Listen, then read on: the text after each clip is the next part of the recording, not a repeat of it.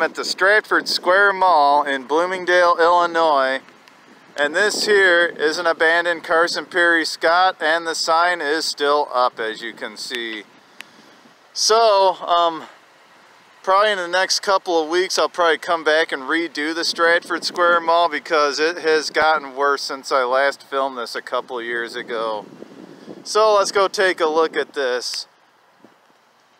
Yeah, and this is during COVID, so that theater is closed. So, and then the Sears over there, that's gone now. If you haven't checked those videos out, I did an open version one of this Sears and then a closing version one of this Sears. So I'll put links to all the videos I've done of this area here as the video rolls. So yep, so it was built in 1981.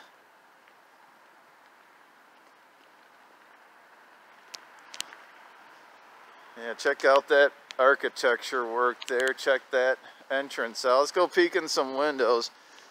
Now, I did peek in some windows on the inside of the mall. Those might be our better shots.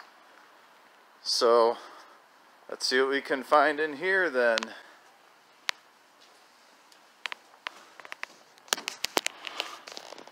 There you have it. Inside of an abandoned Carson's. If the door's open. Nope. Ooh. Oh, I thought that was going to open. Thought that was going for a second. Now, unfortunately, Namdar owns this mall now, so this mall is probably only going to get worse. It's a shame, too. There's a lot of cute little businesses in this mall, though. I just bought a couple.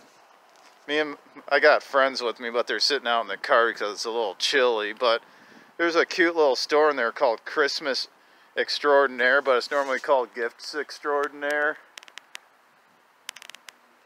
But for the season, they're called Christmas Extraordinaire. They're right in the center court. Very friendly people that work there. I bought a couple things there. Support your local businesses. That's what I always say. Okay, so what's over here then? Okay, looks like we got the loading dock over here.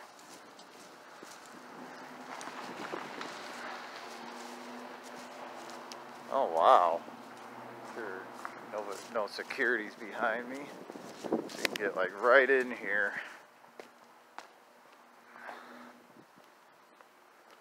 And there's another Carson sign there.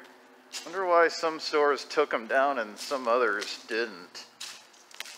That's what a lot of a lot of Bergners I see, they took their signs down. Oh wow.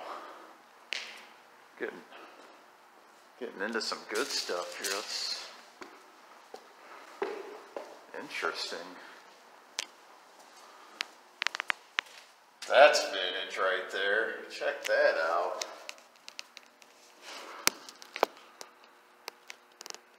Alright. Oh, can't get in there. Darn it. It's a back room, it looks like.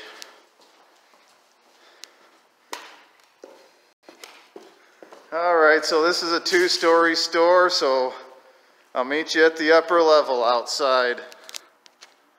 I'm at the upper level now. So take a look and see what's inside of here. Abandoned Carson Pirie Scott. Such a shame. This one closed, of course, in 2018, along with the rest of your regional chain names. I think I said it wrong, but oh well.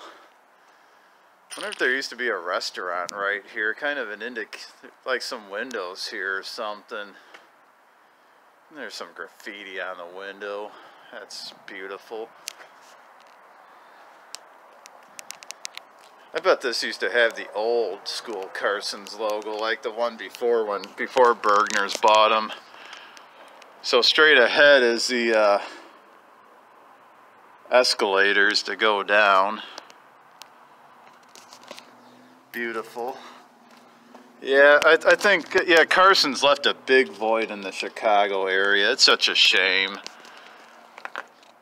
And they always tended to be the holdout in struggling malls. I mean, they serve their communities very well. And in my opinion, they were high performing stores.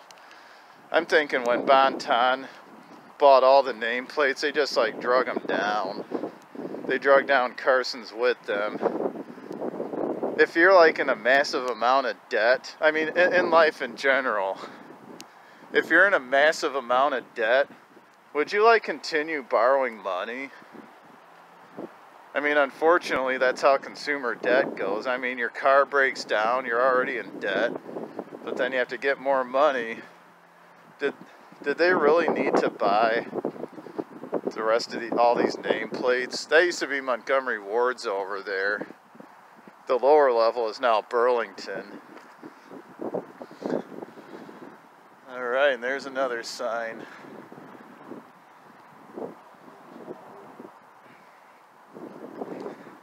So yeah,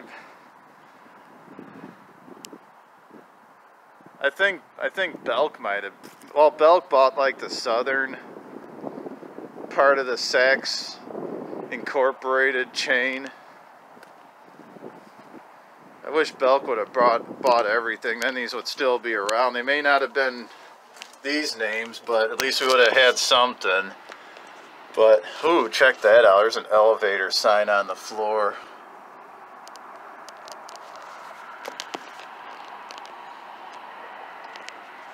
Interesting. Got this brick here. Definitely from the early 80s.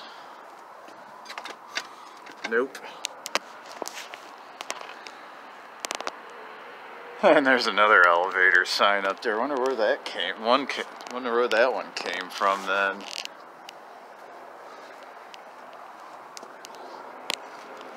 It is chilly out here, guys. All the ceiling tiles are starting to be gone.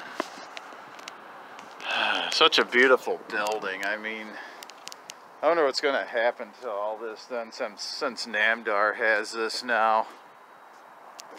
I mean, if you've seen enough like Explorer videos, not just my videos, but other videos, you've seen the results of a Namdar transaction. But the good thing is the village of Bloomingdale, or whatever it's called, town, city, village, or whatever, they are not going to give Namdar 1 red cent until they come up with a plan to do something with this mall and to execute it. So good for the village to do that. So anyway, if you're not a subscriber to my channel, please subscribe to my channel, please, for a lot more content to come. Like, comment, share these videos, please. Stay tuned for an updated version of the Stratford Square Mall, where there's a lot more vacancies. God bless you guys. Continue shopping at your local businesses. Continue shopping at your local mall.